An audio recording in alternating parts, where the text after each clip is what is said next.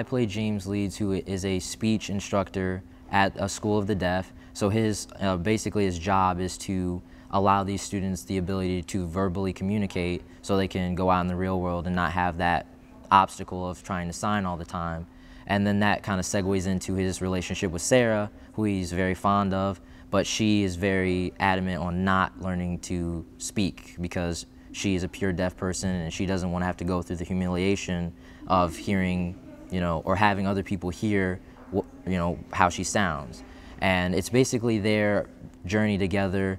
It's not overly, a great relationship. They have their down times, but I think it's about accepting one another really is the premise. Learning American Sign Language has been very interesting. When you're just speaking to someone and you're trying to convey an emotion, if you're angry, you can raise your voice. If you're sad, you can display that inflection. However, when you're speaking American Sign Language, you don't have that luxury. So you have to really make sure that your body language conveys the message you're trying to portray. In sign language, you have to not only learn the signs, but you always you have to learn how to emote the signs and what to put forth with the signs when you're trying to get a point across.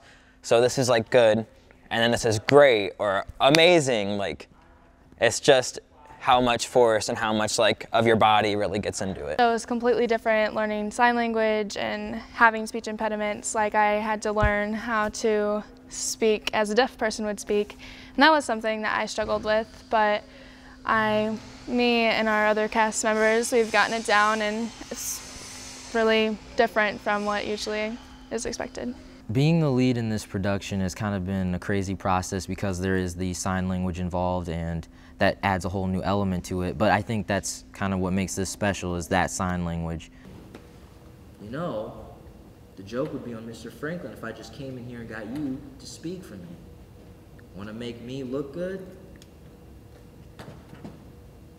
Okay, thank you. I didn't get, if I do not sign faster, the hour will be over before I finish my opening speech. Are you doing this because I'm not